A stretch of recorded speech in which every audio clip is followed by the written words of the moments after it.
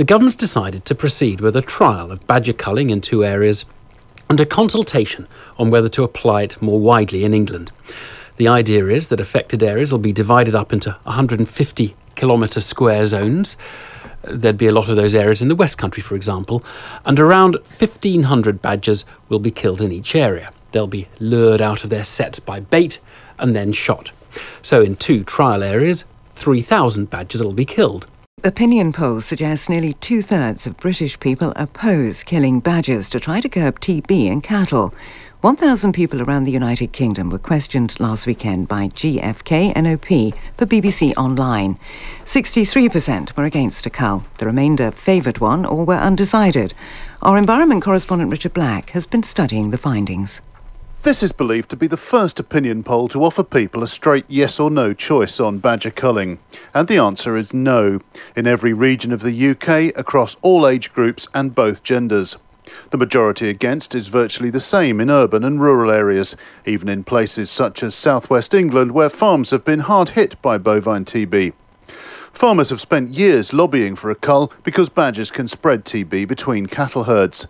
The government admits that its final decision will hinge partially on public opinion. An oral badger vaccine against TB may be several years further off than researchers and the government had hoped. A vaccine carried on bait is seen by some as the only long-term alternative to a badger cull to control TB among cattle.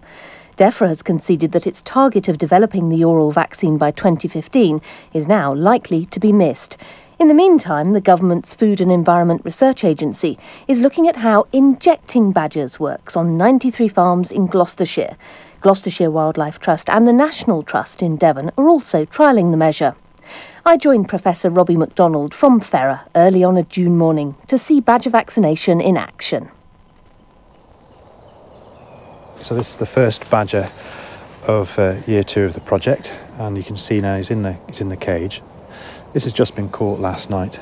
He's ready to go back underground now, so you can see Matt's just got behind it. That's it, it's done.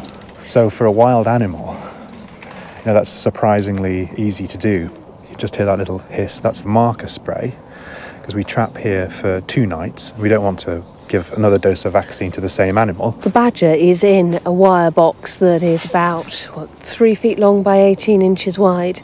And when Matt was injecting it, its bottom was facing us and it was just sitting there. I expected it to be more or less bouncing off the walls of the cage, and when he stuck the needle in, it just flinched very slightly. I expected that to be a very angry badger. I mean, it's getting a bit fractious now. It clearly wants to get out. It wants to get. I mean, these badgers are ready for bed, but no, it's not a huge reaction. Although they're wild animals, when you know what you're doing, this is a fairly easy job. Oh, you can just see the badger's been released.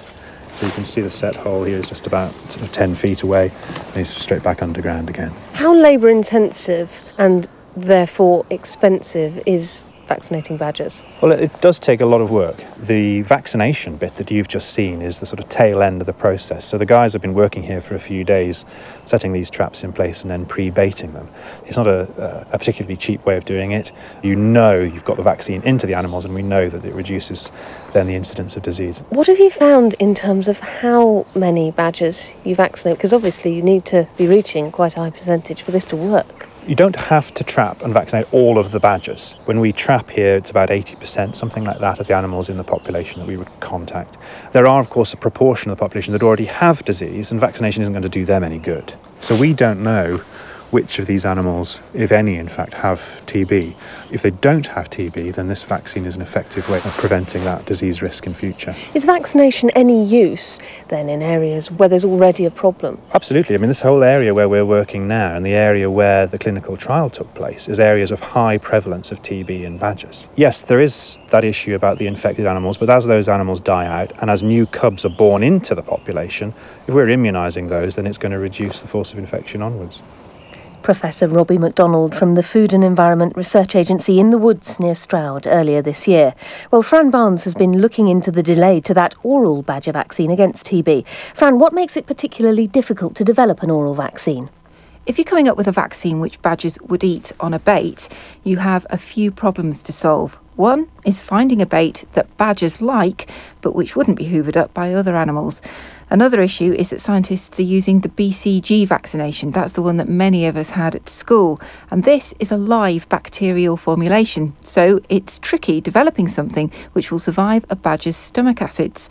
On top of that, the difficulty with oral vaccination in general is that it's harder to control the dose an animal eats compared to measuring it out in a syringe.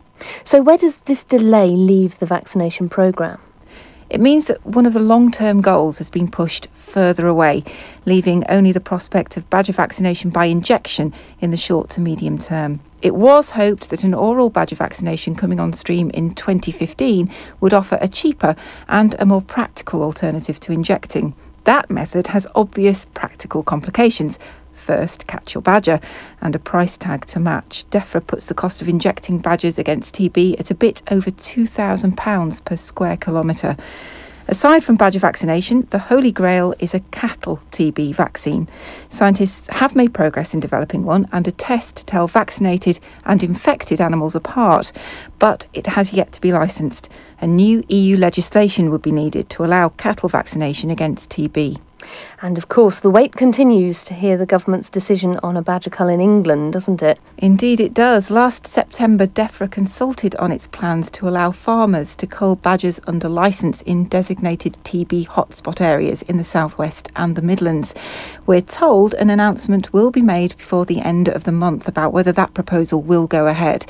Meanwhile, in Wales, the Assembly Government's badger cull plans are still under review. The government is expected to announce imminently a decision on whether to start a badger cull in England. To meet his own deadline, the Farming Minister Jim Pace has just 36 hours to make an announcement. Earlier in the year, the minister said he would clarify the issue as to how best control TB in cattle before the parliamentary recess. Well, the government said last year that it would push ahead with plans for a cull after a consultation, but over a year on, there's still been no further confirmation. We've just had 3 major contributions to this debate from the most senior scientists in this particular discipline over the last week, which comprehensively rule out culling as anything but a long-term, very slight benefit, if any. How hopeful are you that a cull won't happen? No, I'm not playing the hope game, not at all. It would be good if people listen to reason, not from me, but from the accumulated body of scientific opinion. But it's not opinion, it's fact that has now been presented to the public over the last week. We've put out statements about it and so on. It's been reported in the press. The Imperial College of Science, the independent scientific group that oversaw the £50 million badger culling trial, and Lord Krebs, the man who designed that culling trial, they've all come out with a broad consensus that culling would be foolhardy and hazardous. Jack Greedy from the Badger Trust. Well, we have been here before, of course. Lord Krebs wrote a report on it in 1997, which established some connection between badgers and cattle TB and led to the Krebs trials looking into it.